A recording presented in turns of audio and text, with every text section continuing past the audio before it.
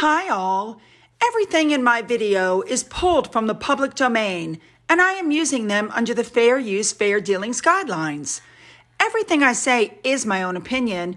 You should look into this information for yourselves, but I'm pretty sure I'm right.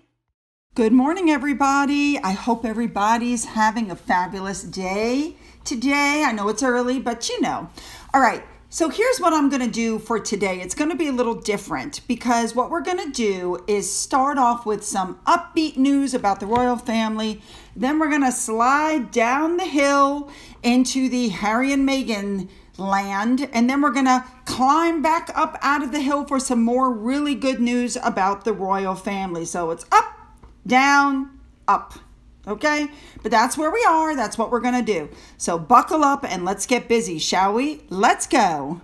FYI, that picture from above came from Twitter from Visit Scotland. I would love to jump right into that photo, wouldn't you guys? Okay, let's go. Well, to start off with, it's been reported that William and Catherine will be going to the UK premiere of Top Gun. I love it. Oh, you remember last time there was a movie premiere, she wore that absolutely gorgeous gold dress. I can't wait to see what she's wearing at this one. Okay, moving on.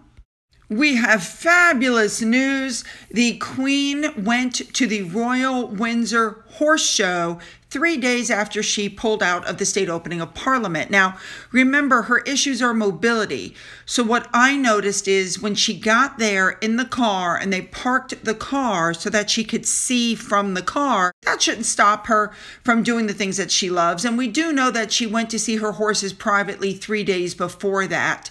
But here's a little video to show you what went on when she arrived. Watch this.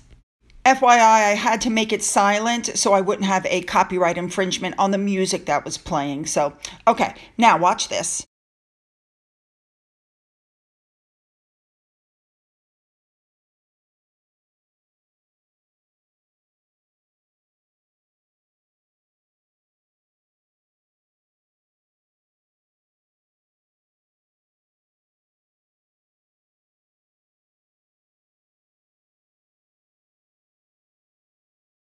I'm so happy to see her. She looks happy. She looks healthy. Yes, there are mobility problems, but that seems to be, all there is just mobility problems. Now, she did eventually get out of the car. She had a walking stick. She was with her son and daughter-in-law, and look how happy she looks just to be there with the horses.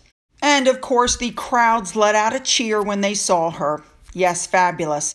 Now, while this was going on, Edward and Sophie were taking lots of pictures and looking very proud, and we were like, what's happening? Well, that would be because Lady Louise was there that day driving the carriage that she inherited from her grandfather. Watch this. Kept the society solvent throughout.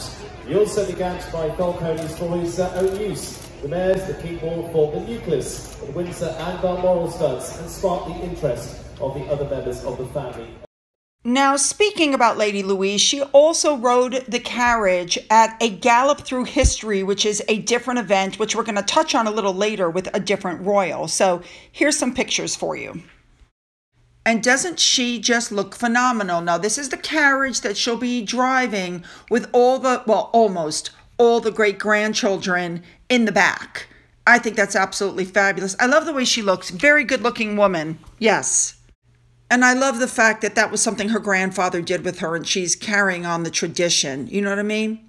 All right, moving on. Well, we've all heard the news that Harry and Meghan are going to go, so they claim now, to the celebrations, even though they can't be on the balcony.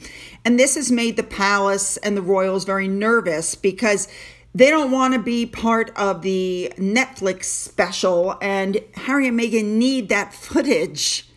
Now, according to this article, the Queen asked them to stop on their way to the Invictus Games, that she acquiesced to their demands and allowed them to bring the Netflix camera.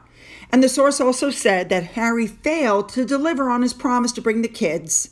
So they basically tricked her into the meeting. I guess we'll find out when Netflix posts the stuff, if that's true or not. But somebody else will have to tell me because I won't give one click to Netflix.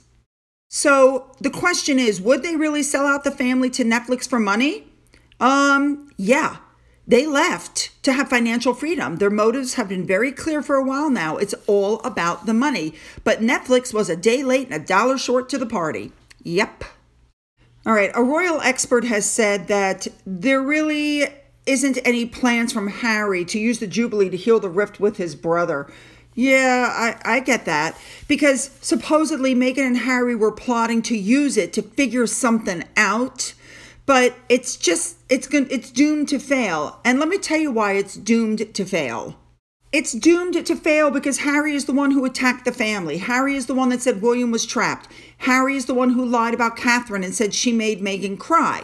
Harry is the one who said that Charles was trapped. Harry is the one who lied and said that the royal family turned a blind eye to Meghan's suffering, even though Meghan told him supposedly that she was suicidal and he did nothing for his wife. Until Harry apologizes for everything that he's done, nothing will be resolved. No, he's going to have to apologize, and that's something he'll never do because he'd have to admit that he lied. All right, moving on. Well, this article certainly caught my attention because apparently Netflix insiders are leaking information that Meghan has a total out-of-touch entitlement. She thought that her kids' show was automatically greenlit and was going to be out there. And yeah, she just thought she would present it and it would be released. And the word was she was very upset the show wasn't picked up, but we already know why, because she was going to merch the hell out of it. And it's being reported in this article that there is a stipulation in their Netflix contract that they're allowed to shop rejected projects around to other streamers.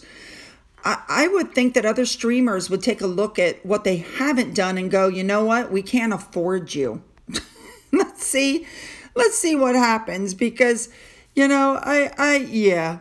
All right. Commenting on Netflix decision to drop Meghan's animated series, Andrew Pierce, who is the consulting director of the Daily Mail, said that Netflix maybe had come to the conclusion that Harry and Meghan are not the investment that they thought they were. Yeah, I can agree with that. I've said it before and I'll say it again. I think once The Heart of Invictus and this Fly on the Wall documentary comes out, I think once all that comes out, if it doesn't do well, I think that's the end of Netflix. All right, moving on. My goodness, Sex Pistols star Johnny Rotten joined Piers Morgan on TV to discuss the future of the monarchy, and he slammed Harry and Meghan as he questioned their decision to step back from the royal family. He says, I'm sorry, I think they've shown themselves to be parasites, and I completely agree with that. He said, if you want to opt out of the family situation, then do that. Go and work for McDonald's, but don't expect me to still be forking money out to support your nonsense. They seem to be amazingly ungrateful, or at least he is. Boom, spot on. Johnny said, I get emotional because I love my country, I love the people, and I love everything about it, All right. Now we know if you go woke, you go broke. And Netflix should have learned this, but it loves to tout its culture of avoiding rules and minimizing corporate red tape. And now they do have guidelines, and this article points out that they've added an anti-censorship section and a vow to spend our members' money more wisely. I will say this. Their new memo states that they will not censor specific artists or voices, even if employees consider the content harmful, or if you find it hard to support our content, then Netflix may not be the best place for you. You have to wonder if they put that in there because maybe somebody's going to put out something about COVID and Harry and Meghan are going to scream it's misinformation and refuse to produce anything. Oh, wait, no, that was Spotify. All right, moving on. All right, here we go. Harry is hoping to launch some online safety toolkit aimed for children. And he's going to speak at a virtual event on Monday, which is billed as a discussion on how the digital world can be made kinder and safer, where children's health and well-being, with blah, blah, blah, word salad. Right. So I think what happened was somebody else came up with this and then Harry contacted them and wanted to put his name to it. He actually hasn't done anything. But apparently he's claiming representatives from the United Nations, European nations, African Union will also be on hand. Apparently this is a global thing, and it's for the Five Rights Foundation, which is a London-based nonprofit. Right. So basically they did the work. He's slapping his name on it. Wow. You know, people allow this because they think it'll go better with Harry attached to it. But since he's become a global joke, it's hurting them. They just don't see it. All right, moving on. All right, a royal aide has implied that Harry and Meghan could still appear on the balcony with the Queen during the Platinum Jubilee celebrations. They could still end up on the balcony. It's being claimed that there's going to be 2 balcony moments, and of course there's no way to know if this is true or not unless we see them actually, first of all, show up, because it's being reported by Neil Sean now that they're already looking for excuses to drop out. But yeah, we'll just have to wait and see. All right, moving on. So this story coming up basically mirrors what I said yesterday. A woman who has maids, nannies, gardeners, chauffeurs, who doesn't work, who sits at home all day, you know, that has millions in the bank, that lives in a huge mansion, and that has this life because she married somebody, lecturing about overworked mothers. You can't lecture and talk on something that you don't know about. She's yakking, but she doesn't know anything because she's not an overworked mother. Like, you know, stick to the things you know. Yeah. All right, moving on. Well, Pinterest Beatrice, even after being told that she will not be on the balcony for the Platinum Jubilee, went to a star-studded event with her husband. She went down the red carpet on Wednesday at the charity preview of the equestrian event, A Gallop Through History, which is one of the most anticipated shows celebrating the 70 years on the throne of the Queen. Beatrice looked gorgeous in a mermaid-style dress with a floral pattern, while her husband looked great. He was wearing velvet. That seems to be the thing for men right now, is velvet. Velvet black jacket with black trousers and a bow tie. She showed no hard feelings over the fact that she's not going on the balcony because she's not a working royal. And she even got 3 cheers from performers during the show as she went by in the car. How cool is that? This is all part of the Royal Windsor Horse Show, which is the thing that Lady Louise rode her carriage for. It's running over 4 nights from Thursday to Sunday, and it basically takes people on a whirlwind trip through Britain's history from the reign of Queen Elizabeth I to her current namesake. You know, I have to say, I'm not that crazy about Eugenie, but I like her. I like Beatrice very much. And I think in the husband department, she definitely won the gold coin. You know what I'm saying?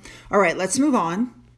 All right, we're going to look at this story now. Remember the picture that came out of William hugging that gentleman while they were on tour in Scotland? Well, they did a little bit of a story on him. He was actually homeless after being evicted after he had a fight with one of his sons. So when William ditched his usual handshake and embraced him, he was just overcome with emotion. He said, you know, I'm a grandfather. It felt like a son hugging a father. And it was just fantastic. But, you know, you can see it on his face. So they did a bit of his background. When he was 17, he married his first wife, Edie. And they got married in 1970, and they were married for 3 decades until she passed away. Very sad. So apparently one of the kids wasn't biologically his, but he raised him. And there was some kind of a row, and he lost the home that he had raised his children in and that he had been in for 30 years. So then he met Ellen, and they moved in together, and they ended up getting married. Yeah. So his wife, Ellen, wanted to take a selfie, but apparently didn't know how to use the mobile phone, and he had to help her, which I think is really, really sweet. Anyway, the man said he thought that William was going to make a great king for Scotland. He was excited. The whole story just, you know, warms your heart. I'm telling you. Fabulous. All right, I wanted to do a quick update with Miro and Finn because, yeah, watch this. He's picking up a toy. He's choosing his toys out of the box. He's carefully deciding what he wants. Oh, and he picked up his favorite, which is the bunny rabbit. Hey, Finn. Hi. Has he got your toy? Oh, my goodness. He's got your toy. Mira. He turns around. He's still got the rabbit in his mouth. So those toys were supposed to be kill-proof, you know what I mean? Especially after what happened to Finn, but yeah, watch this. Now, what happened here, Miro? You killed the bunny rabbit toy. You killed the penguin toy. We're running out of toys for you, dude. We're running out. Lucky for us, the rest are Kong toys. You are not that good. Yes. Okay, boys. So I know you're waiting to see the new toys that we're going to buy Finn, but I've just decided I'm not going to buy them until Muro goes home. His parents are flying back from Europe. They'll get home late Sunday night. So I guess on Monday or Tuesday, he'll go home. And then hubby and I will go shopping for Finn for new toys. Wow, so much information. I want your thoughts on seeing the Queen, on Lady Louise, on Beatrice, and of course, what's going on with Harry and Meghan. So make sure to leave those comments below. You know I read them. You know I love them. Okay, don't forget to hit the subscribe button and the bell. Don't forget to make sure you're still subscribed, because I got a message just today from somebody who once again said they were unsubscribed and they don't know why. Don't forget you can email me, you can follow me on Twitter, you can follow me on Getter, you can follow me on Rumble. For those of you who have donated to my coffee fund, thank you so much. And as always, you guys, have a great day.